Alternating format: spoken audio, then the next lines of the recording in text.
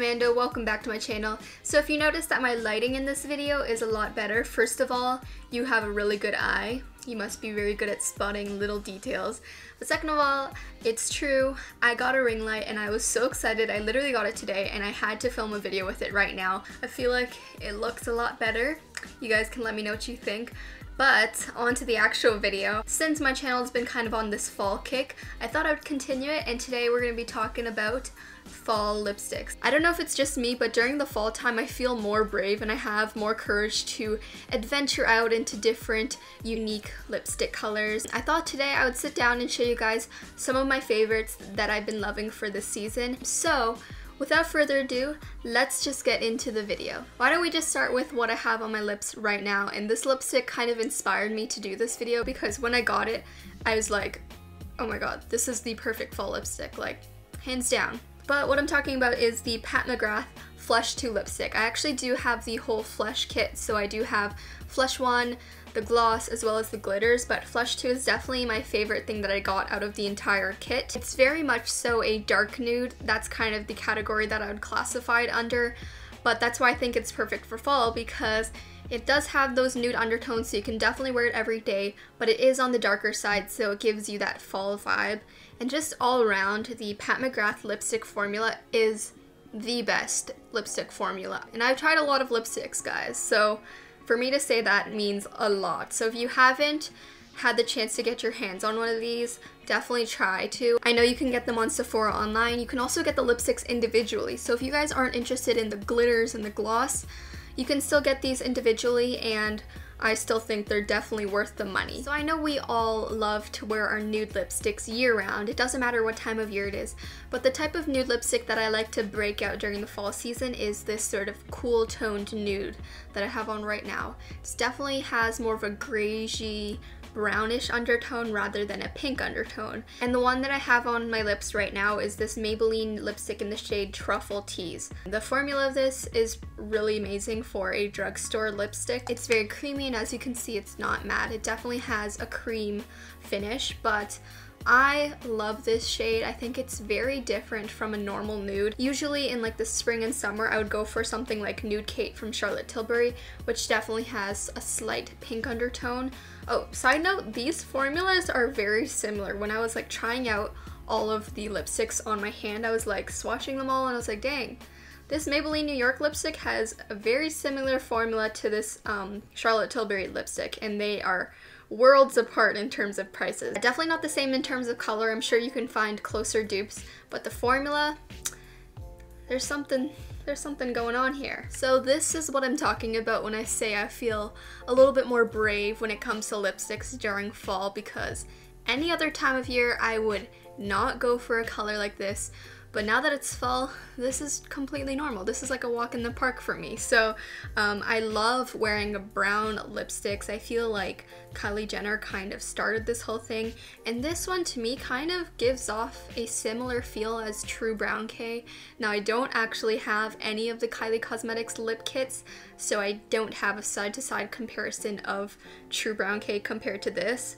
But like, to me that looks pretty similar. But this is the NYX Liquid Suede Cream Lipstick in the shade Downtown Beauty. I love this. It's literally just your standard brown. There's no red undertones, no weird gray undertones. It's just a brown. You can't get any more fall than this. In terms of the formula, obviously it's a liquid lipstick, so it is more on the drying side, but it's nothing too unbearable. If you really don't like the drying aspect, you can put a lip balm on top or a lip gloss and it'll fix that right up. Next up we have the classic sort of fire engine red, and I used to be that person that'd be like, hell no, I cannot pull off a red lip, and I would just steer clear of all red lipsticks. But like, guys, life is way too short to be afraid of a stupid lip color. So I've just been going for it and I've been really into it recently. I feel like it definitely does give you a statement. Also, another perk of wearing red lips is that you don't really have to do that well on the rest of your face, because this will kind of just distract them from it. So the shade that I have on my lips right now is the Makeup Forever Artist Rouge lipstick in the shade M401. This is a matte finish, and there's nothing else I can really say about the color other than the fact that it's just the classic red. There's no orange tones, it's not on the deep side, it's just straight up red. And I feel like this is just timeless. It'll also look really good during the holiday season. If you're wondering about the formula of these, because I do know that these are relatively new, I am obsessed. I mean, I wouldn't include a lipstick in this video if I wasn't really into the formula, but this formula in particular has really impressed me recently, especially for the darker shades. It is so pigmented and it doesn't bleed. Like, this is without a lip liner. How crazy is that? What I will say is that it's not a long wearing lipstick. It definitely is not transfer proof, but it stays on pretty well. The last category is the berry lipsticks, and other than the nudes, which obviously have a very special place in my heart, this is probably my favorite to wear during the fall time because, like, guys, come on. Look at this. This is another one of the Makeup Forever Artist Rouge lipsticks. This one's in the shade C506, so since it has a C in it, that means it's cream, but I really like that it's a cream finish. It's definitely something different because I feel like with darker shades, you tend to see people wear them with matte finishes, and this one has a really nice satin finish, or cream finish, I'm sorry. But this shade is like your perfect berry lipstick. I can't even describe to you how beautiful it is. I feel like in person it definitely does it a lot more justice than in camera because it's vibrant without being a bright lipstick, and it's dark without looking completely black, and it's just really amazing. Also, again, like the previous one, I did this without a lip liner, which is crazy to me because it's hard to get this opaque of a color and this clean of a line with a dark lipstick, if it's not a liquid lipstick, but you can definitely do that with this. I also have a little honorable mention. I didn't want to include it as the main category because I don't think it's actually out yet, and I think it's limited edition, so I don't want to recommend you guys a product that you can't actually get or won't be able to get if it's like all sold out. But it's this Bite Beauty Amuse Bouche Mauvember lipstick, and they sent this to me, but honestly guys, I love it. As you can see, it's such a great shade of mauve. Is it mauve or mauve? I just realized I've been saying mauve, but I don't know if it's mauve or mauve. Oh, I need to Google this later. But it's this Bite Beauty Amuse Bouche lipstick for Mauvember. Get it? The puns? Oh, so I guess it is mauve, not mauve, because they wouldn't use that pun if it was mauve. Like, Mauvember doesn't make sense. Okay, oh my god. Back on track, Amanda.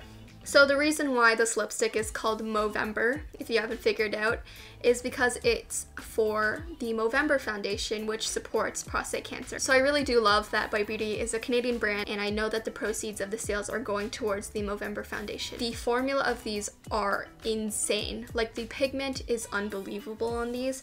I absolutely adore the formula. I definitely need to try more Bite Beauty lipsticks out. This little lipstick has a lot of good karma. You guys should definitely go try and pick one up, not just because of the charity aspect, but also because it is a genuinely amazing lipstick. But yeah guys, that's it for this video. I hope you guys found it helpful. Maybe hopefully found a couple new lipsticks that you might want to pick up next time. I'm actually really curious to know if you guys have any favorite fall lipsticks. I'm always on the lookout, so leave me a comment below. That's the question of the day. If you want to do me a huge favor, you can hit that little bell button next to the subscribe, because then you'll be notified whenever I do post a new video. I hope you guys have an awesome day, and I will talk to you in the next video. Bye guys!